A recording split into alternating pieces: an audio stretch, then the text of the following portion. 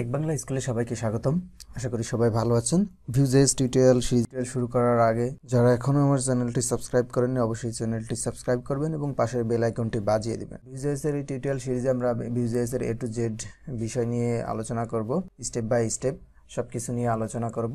তো আশা করি আপনারা সবাই সাথেই থাকবেন। এই টিউটোরিয়াল শুরু করার আগে অবশ্যই আমাদের Vue.js সম্পর্কে জেনে নিতে হবে যে Vue.js টা আসলে কি। অনেকেই হয়তো অলরেডি জানেন Vue.js টা কি, যারা প্রোগ্রামিং বা ওয়েব ডেভেলপমেন্টে কাজ করেন তারা অলরেডি জানেন।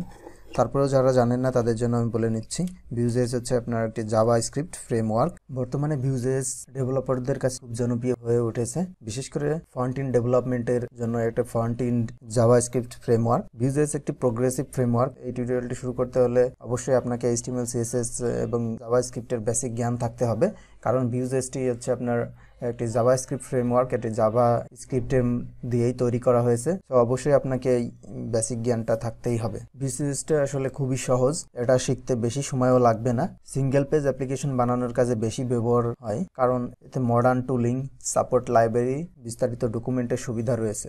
Vue.js এর ইন্ট্রোডাকশন পর্বে শুধু এটুকুই। নেক্সট পর্বে আমরা একটি Vue.js এর প্রজেক্ট ক্রিয়েট করব এবং স্টেপ বাই স্টেপ আমরা বিভিন্ন কাজগুলো করব। তো শেষ করার আগে আমি Vue.js এর অফিসিয়াল ওয়েবসাইটটিকে সাথে আপনাদেরকে একটু পরিচয় করিয়ে দেব।